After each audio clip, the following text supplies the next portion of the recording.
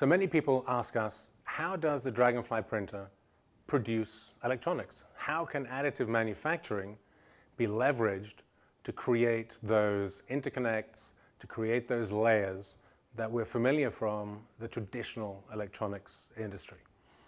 And so the Dragonfly system is an inkjet deposition system. This means it's contactless printing, but it's multi-material contactless printing.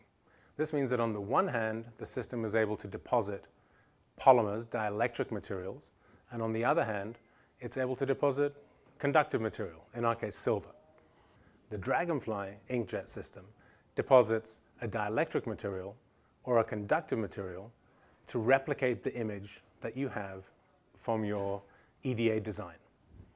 So what the system does is that it accepts your Gerber and Exelon files, allocates the location of the dielectric and the conductor, and then we'll set to work building them up from the bottom.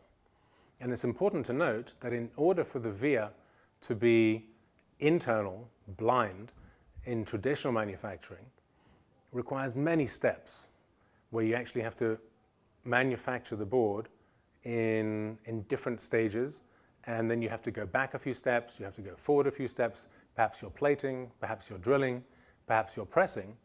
Because none of those steps are required in the additive process, as far as an additive process is concerned, all of this is merely a question of adding layers as you go.